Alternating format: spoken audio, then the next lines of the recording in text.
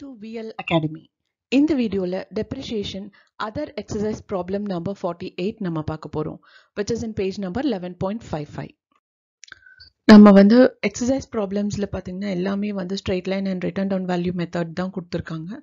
So continuously நம்ம அது பார்க்காம கொஞ்சம் டிஃபரெண்டான மெத்தட் பார்த்துட்டு அண்ட் அதுக்கப்புறம் நம்ம other எக்ஸசைஸ்ல straight line method and diminishing value method நம்ம பார்க்கலாம். ஸோ இப்போ வந்து நான் மெஷின் ஹார் ரேட் மெத்தட் அப்படிங்கிற ஒரு மெத்தட் பற்றி தான் நான் சொல்ல போகிறேன். அண்ட் இதுக்கு வந்து தியரி பார்ட்னு ரொம்ப பெருசாக கிடையாது. ஸோ அதனால அந்த தியரியில் கொடுத்துருக்க விஷயங்களையும் நான் இந்த ப்ராப்ளமோடவே சேர்த்து சொல்லிடுறேன். அதாவது மெஷின் ஹார் ரேட் மெத்தட் அப்படின்னா ஒரு மெஷின் எத்தனை மணி நேரம் வேலை செய்யுது அப்படிங்கிறத தெரிஞ்சுட்டு அதில் ஒரு மணி நேரத்துக்கு எவ்வளோ ரூபாய் டெப்ரிஷியேஷன் ஆகுது அப்படிங்கிறத கால்குலேட் பண்ணுறது இந்த machine hour rate method.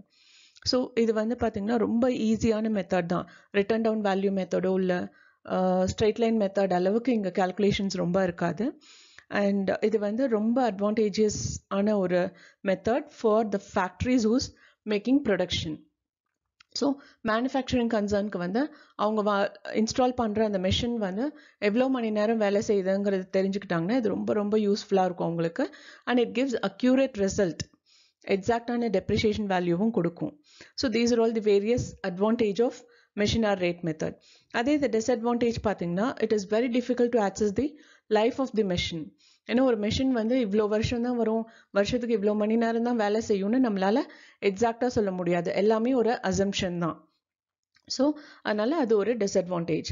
And it does not equalise the broken on profit and loss account of depreciation, repairs and renewals. இதில் வந்து எத்தனை மணி நேரம் வேலை செய்யுங்கிறது தான் நம்ம எடுத்துக்க போகிறோமே தவிர எவ்வளோ ரிப்பேர்ஸ் வருது, எவ்வளோ அதை ரெனிவல் பண்ணுறோங்கிறதெல்லாம் வந்து கன்சிடர் ஆகாது. அது ஒரு டிஸ்அட்வான்டேஜ். ஓகே, ஸோ இவ்வளோ தான் machine R rate method. So இப்போ நம்ம இந்த ப்ராப்ளம் பார்க்கலாம். It has one formula. அந்த ஃபார்முலாவும் எப்படிங்கிறத நம்ம இந்த ப்ராப்ளமில் பார்த்துடலாம். ஸோ இங்கே வந்து என்னென்னா ஒரு மெஷினை வந்து 1st January 1990 வாங்கியிருக்காங்க. That is ₹50,000 cost. அண்ட் அதில் வந்து ₹2,000 ஸ்பெண்ட் பண்ணியிருக்காங்க. So for installation and again it is expected that it's total working life would be 50,000 hours. அதோட ஒட்டுமொத்த லைஃப்லேயும் 50 மணி நேரம் அது வேலை செய்யும் அப்படின்னு சொல்லி அவங்க எக்ஸ்பெக்ட் பண்ணுறாங்க. அண்ட் ஸ்கிராப் வேல்யூ, அதாவது 50 மணி நேரம் வேலை செஞ்சதுக்கப்புறம் it will become useless. So அப்போ அதை பழசுக்கு போடுறப்ப வில் கெட் அரவுண்ட் ₹2,000 அப்படிங்கிறதையும் அவங்க எக்ஸ்பெக்ட் பண்ணுறாங்க. Now we have to make a machinery account for the year 1990 to 1993. So அது எப்படி பண்ணுறதுங்கிறத பார்க்கலாம். இங்கே வந்து ஒரு வருஷமும் அது எவ்வளோ மணி நேரம் வேலை செய்யும் அப்படிங்கிறத வந்து the machine was used as under, அதாவது இத்தனை வருஷமும் ஒரு வருஷமும் இவ்வளோ மணி நேரங்கள் இந்த மெஷின் வேலை செஞ்சிருக்கு. That is in 1990 it is 2,000 hours, 1991 4,000 hours, and 1992 4,400 hours, and in 1993 4,800 hours. So இப்போ இதை வச்சு நாம இந்த ப்ராப்ளம் எப்படி ஒர்க் அவுட் பண்ணுறதுன்னு பார்க்கலாம்.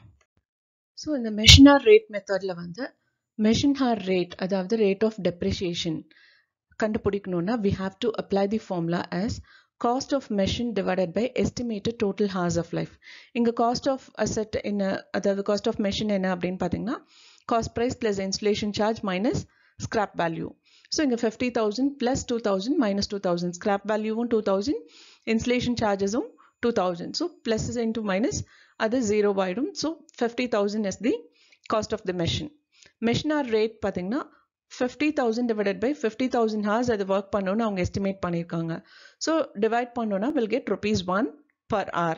ஒரு மணி நேரத்துக்கு ₹1 டெப்ரிசியேஷன் ஆகும். ஓகே, ஸோ இப்போ இதை வந்து மெஷினரி அக்கௌண்ட் கிரியேட் பண்ணுறப்ப அது எப்படி அப்ளை பண்ணுறதுன்னு பார்க்கலாம். ஸோ இந்த ப்ராப்ளமில் வந்து 4 வருஷத்துக்கு நம்ம மெஷினரி அக்கௌண்ட் ஓப்பன் பண்ணணும். So first year is 1/1/1990. அதில் வந்து we have purchased the machinery. So to bank account போட்டு நம்ம 50,000 போட்டிருக்கோம். அந்த 50,000 எப்படி வந்ததுன்னு நான் உங்களுக்கு ப்ராக்கெட்டில் போட்டு காமிச்சிருக்கேன். That is 50,000 plus installation charge minus scrap value. And அந்த வருஷத்துக்கான டெப்ரிசியேஷன் என்ன அப்படின்னு பார்த்தீங்கன்னா கொஷனில் கொடுத்துருக்காங்க. அந்த வருஷம் 2,000 hours அது வந்து ஒர்க் பண்ணியிருக்கு. ஸோ ஒரு மணி நேரத்துக்கு ₹1 is depreciation. So 2,000 into 1 is equal to 2,000. So balancing figure is 48,000.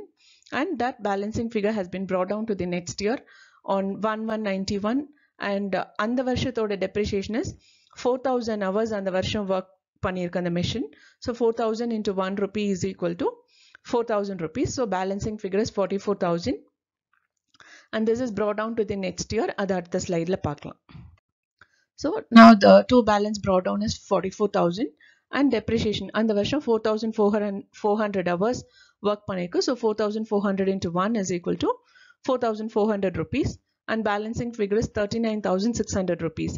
அதை நம்ம திரும்ப அடுத்த வருஷத்துக்கு கொண்டு வந்திருக்கோம். That is 1193 and அந்த வருஷம் depreciation பார்த்தீங்கன்னா 4,800 hours அது work பண்ணிருக்கு and 1 rupee depreciation. So 4,800 into 1 is 4,800. Balancing figure is 34,800 rupees. Okay. So and grand total on both the sides is 39,600.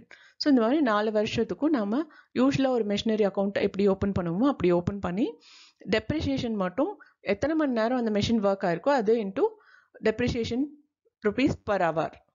So அதில் மல்டிப்ளை பண்ணி நம்ம பண்ணணும். ஓகே.